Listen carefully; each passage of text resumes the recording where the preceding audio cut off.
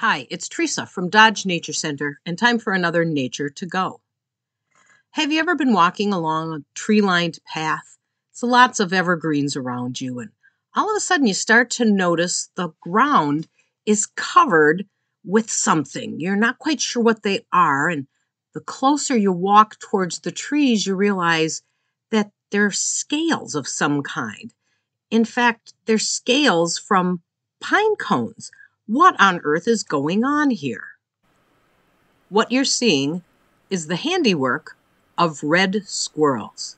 Now, these are the squirrels that are slightly smaller than the gray squirrels that we're used to seeing. And they love to collect pine cones and then take them apart in order to get to the seeds that are inside. Maybe you've heard red squirrels and just didn't realize that's what you were hearing. They make this chittering sound in order to warn others out of their territory.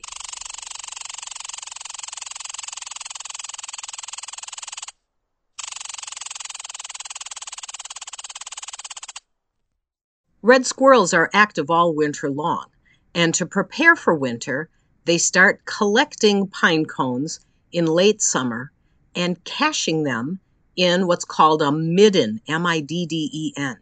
And this is basically a big pile of those torn apart pine cones that they're able to bury fresh pine cones in. This keeps them from drying out, which would open up the scales and let the seeds escape. And they don't want that to happen because the seeds are what they want to eat.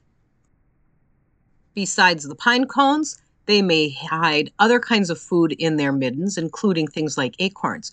And so the red squirrels tend to be very territorial because they don't want any other squirrels coming along and taking food from their stockpile, which they're relying on for the winter. So the next time you're out walking in the woods, stop and listen. Look around and see if you can spot the red squirrel. Can you spot where it's been busy eating pine cones? Can you find its midden? There's a lot to notice about red squirrels when you're out in the woods.